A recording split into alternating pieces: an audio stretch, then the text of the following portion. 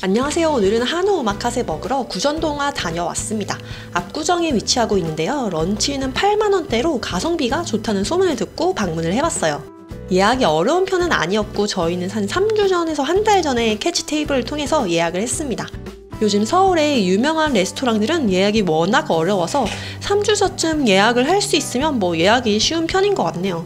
아니 사람들이 왜 이렇게 부지런한지 2달 전부터 만석인 식당이 너무 많더라고요. 구전동화는 좀 찾기가 어려웠는데요. 간판이 없는 걸 일부러 의도하셨다고 하는데 간판 없는 것까진 괜찮은데 건물의 명판에는 좀 표기가 되어 있었으면 좋겠어요. 추운 날에 이 건물이 맞나 아닌가 긴가민가 하면서 좀 찾기가 어려웠거든요.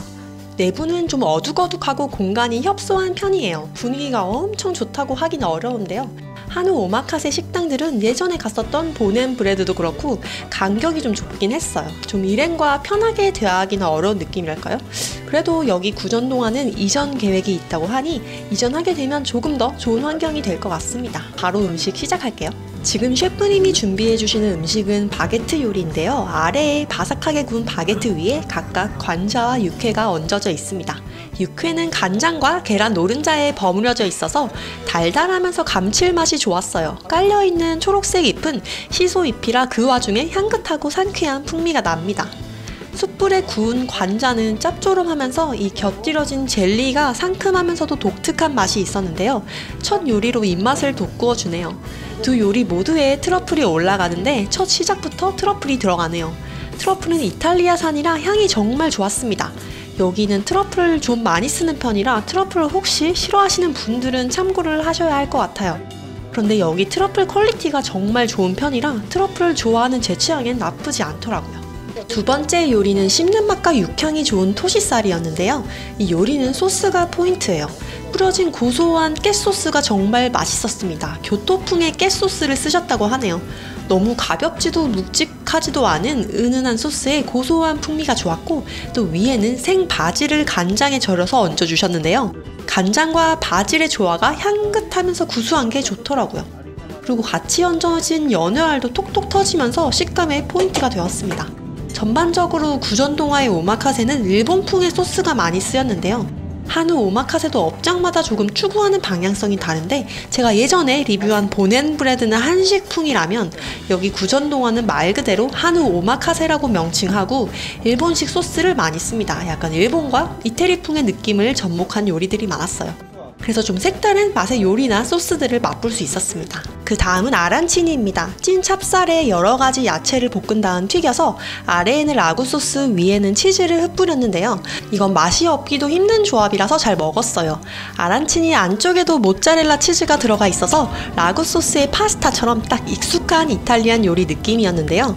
아란치니 안쪽에는 다진 고기도 듬뿍 들어가 있어 민츠같이 먹는 느낌도 나면서 무난하게 맛있었습니다. 그 다음은 살치살입니다. 교토풍으로 살치살을 간장에 절여서 구웠고 위에는 우메보시와 대만에서 공수한 어란을 뿌려주셨어요. 소스는 트러플 소스의 맛이 나서 감태에 싸서 먹으면 어란에서 나는 강한 감칠맛과 트러플 소스의 달달한 감칠맛이 그리고 감태에 특유의 바다맛까지 더해져서 극강의 맛이 납니다. 시그니처 메뉴라고 소개해주셨는데 기억에 정말 남네요. 계속 먹으면 조금 질릴 것 같은 강렬한 맛이긴 했는데 딱 한 점 먹으니 정말 맛있더라고요. 다음은 국수처럼 생겼지만 갈비탕으로 소개해주신 음식입니다. 하지만 국물 맛은 우리가 아는 갈비탕 맛은 아니었어요. 산초 가루가 들어가 살짝 동남아풍의 국물 맛이었는데요.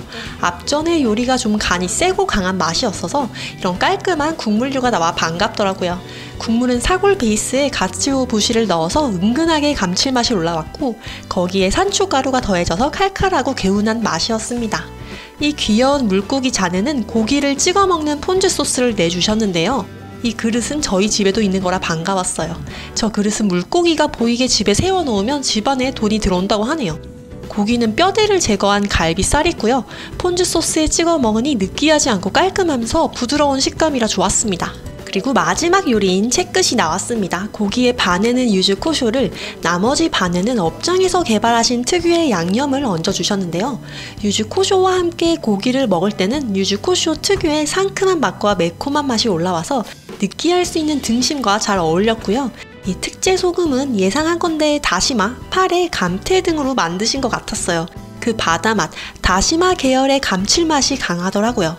저는 개인적으로 이 특제 양념에 곁들여 먹으니 더 맛있었습니다. 다소 아쉬웠던 것은 이런 등심구이 등은 음식의 온도감을 더 뜨겁게 서빙해 주시면 좋을 것 같은데 소스를 얹고 음식을 설명해 주시다 보니 다소 미지근한 온도감일 때 고기를 받게 되어서 아쉬웠어요. 그리고 마지막으로 고기 요리는 아니지만 오늘의 하이라이트 솥밥입니다. 일단 가장 인상 깊은 건 역시 트러플의 양인데요.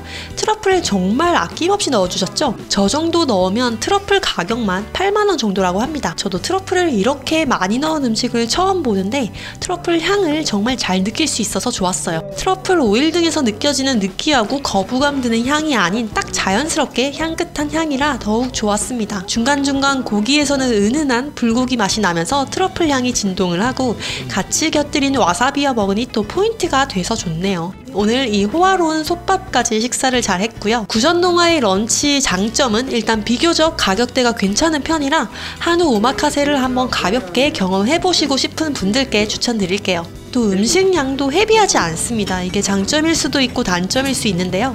고기양을 좀 많이 원하시는 분들에게 런치 구성은 음식량이 적긴 하지만 좀 가볍게 식사를 하고 싶으면 딱 적당했던 것 같아요. 코스는 짧았지만 하나하나 직접 개발한 일본풍의 소스 등을 독특하게 조합해줘서 한우를 좀 재미있게 즐길 수 있었습니다. 지금은 다소 공간이 좁은 게 단점이지만 이전을 하게 되면 더 쾌적한 환경에서 식사를 할 수 있을 것 같네요. 오늘도 저랑 맛있게 식사해주셔서 감사합니다. 다음번에도 더 멋진 식당 소개 준비할게요.